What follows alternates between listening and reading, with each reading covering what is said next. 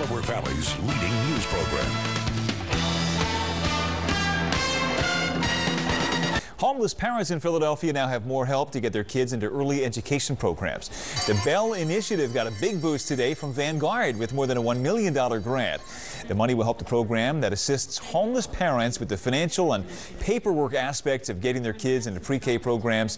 Philadelphia Mayor Jim Kenney was on hand to talk about the grant, and he reminded the group that there are 2,000 kids today under the age of 5 living in emergency housing in the city of Philadelphia. A $1.4 million gift will help some of Philadelphia's youngest homeless children. Mayor Jim Kenney announced a grant today in Parkside. The money will help Vanguard's Bell program link homeless parents to enrollment in pre-K programs.